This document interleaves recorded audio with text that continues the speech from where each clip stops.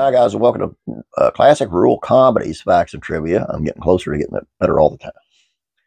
Today's video is on Andy Griffith on Jim Nabors' nightclub act. Part of the charm of Mayberry is the natural chemistry among its residents. The old town seems realistically lived in, and its characters seem like they've known each other for their entire lifetimes. Of course, this is all put on.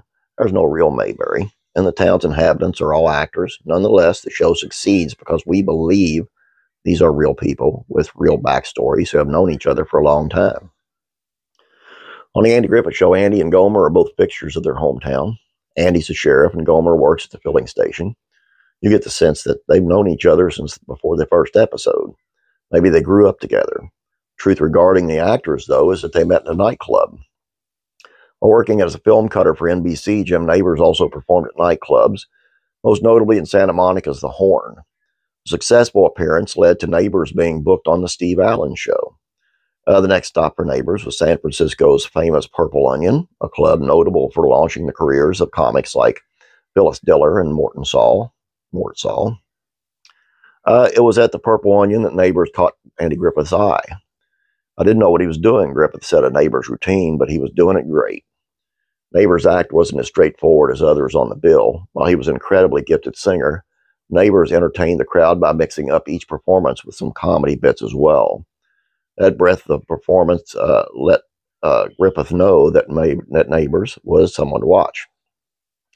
When Andy asked Jim to guest star in a few episodes of The Andy Griffith Show, it was clear that a new star was born.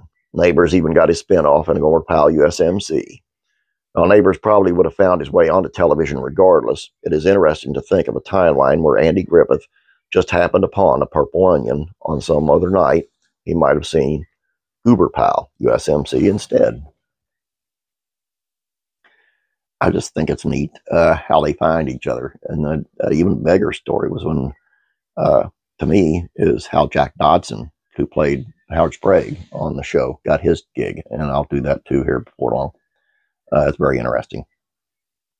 Anyway, that's all I got for you. Hope you guys enjoyed this.